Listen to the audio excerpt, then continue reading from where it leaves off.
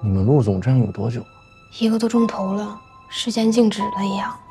他瘦了，给憔悴了。陆总啊，来了。柠檬，帮我招待一下陆总，我去换个衣服。啊，石总，那个我刚想起来，我约了乐会的刘总，我得先走了。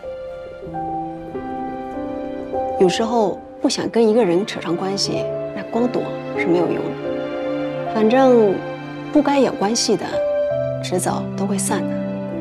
那不该散的呢，你就算躲到天涯海角，也没用。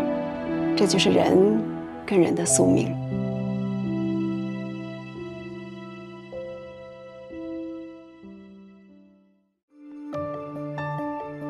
陆总真是好老板，对一些员工还这么上心，难得。应该的。你是在给他追求你的机会吗？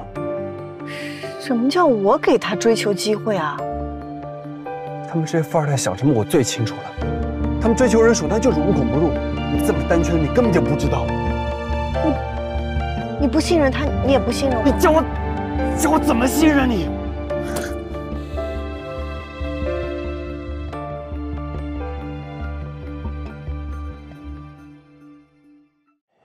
我担心的事儿还是发生了。双勋收购清河股份超过20%，什么情况？他们真正的目的是要夺取清河的控制权。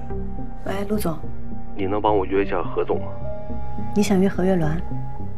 对。陆总的意思是想让人宁保险和清河达成一致行动人，对吧？对，这次过来我就想可以促成这个合作。其实你们来找我之前呢，商勋已经跟我们公司联系过。